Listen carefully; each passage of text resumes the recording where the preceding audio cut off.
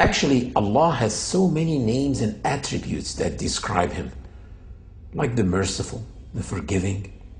But why do Muslims use more frequently the word Allah more than any other word? It's because you can have a merciful son and a forgiving wife. But when a Muslim wants to communicate with another person and he wants him to understand that he needs God, then he needs to say Allah, the one and only God.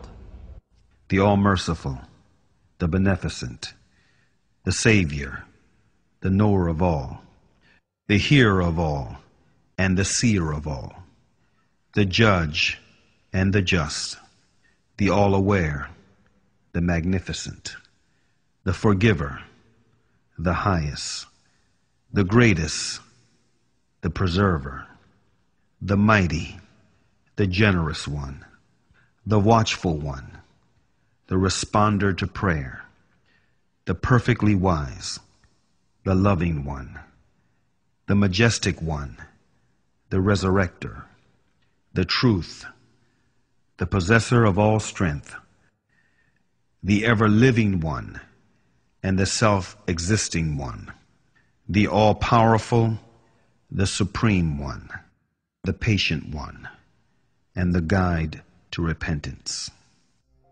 What is the purpose of life? Is it to enjoy the pleasures of this world? To eat and drink and reproduce? The purpose of life is one of the most fundamental questions, but still most people are unable to answer. If we meet someone in a hotel and ask him, what is the purpose of your existence in this hotel? He should give us an answer.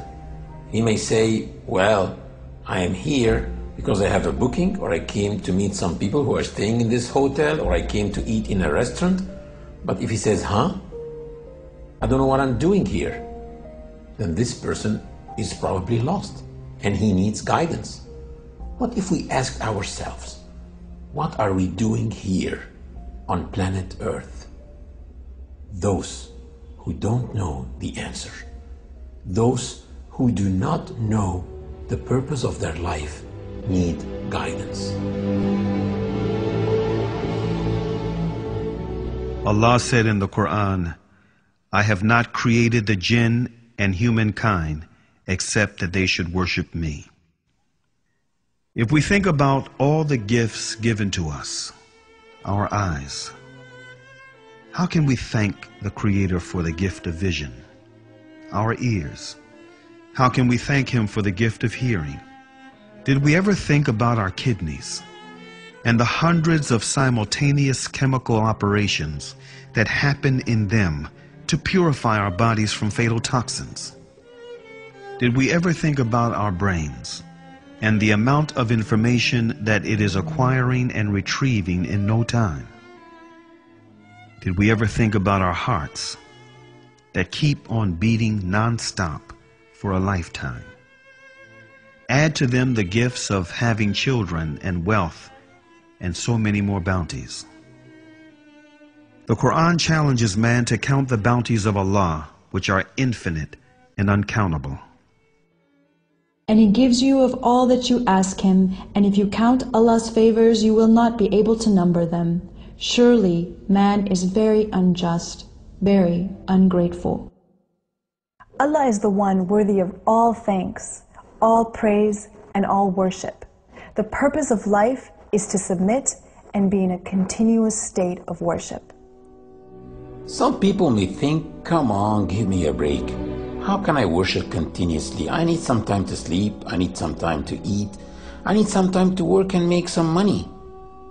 And explaining this leads us to talk about the concept of worship in Islam, because it's different from the concept of worship in any other religion. In any religion, to worship is to pray, fast. These are called rituals, a very small part of the worship in Islam.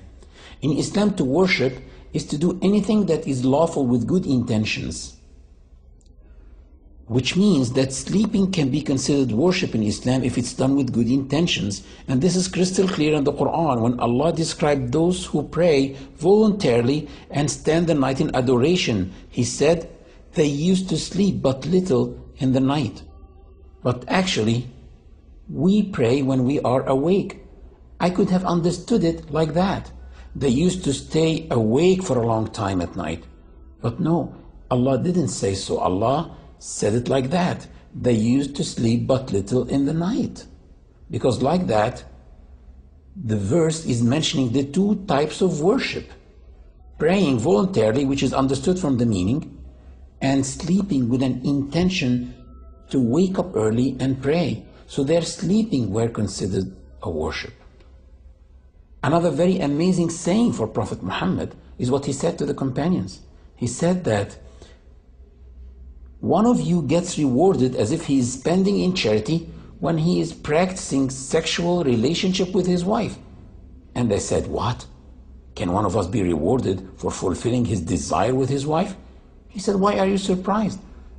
Don't you think that when he does it unlawfully, which means by cheating on his spouse, he can be punished for that? They said, sure. He said, why are you surprised then that if he does it lawfully, to please his wife and please himself, fulfill their own desires, and stay away from illegal relationships, this can be also rewardable by Allah. And this means that any lawful action can be a worship in Islam if it's done with good intentions. This means that the purpose of life in Islam is always to do the good work with good intentions, which means to be always in a continuous state of self-development.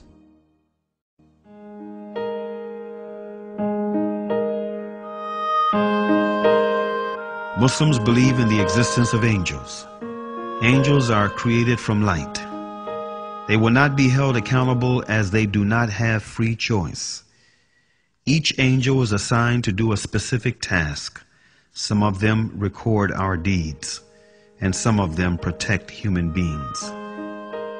The Archangel Gabriel is responsible for carrying the messages of God to the messengers.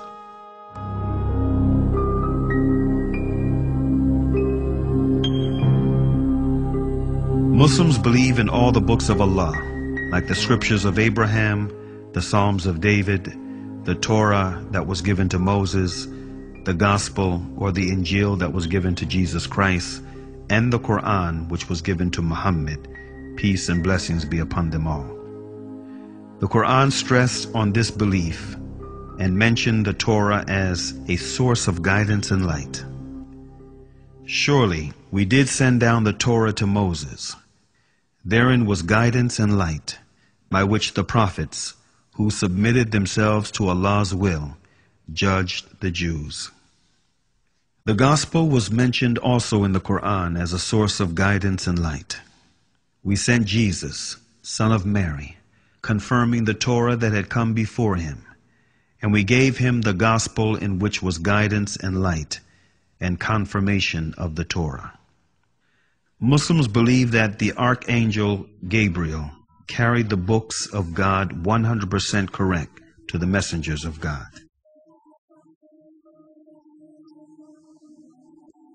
وقال موسى يا قوم إن كنتم آمنتم بالله فعليه توكلوا إن كنتم مسلمين. Muslims believe in the original scriptures, the purely divine books that have been revealed to the messengers of Allah in its original text. But when man starts translating them, then a human contribution is added to them which is not divine. So the translations cannot be considered divine. Which means that if a person told you, let me give you an English Quran, correct him, tell him there's nothing as so-called English Quran. Say an English translation for the Quran. The Quran is only the Arabic text. And of course this applies for all other scriptures. The original scripture is the one in its original text without translation. So translations cannot be considered divine.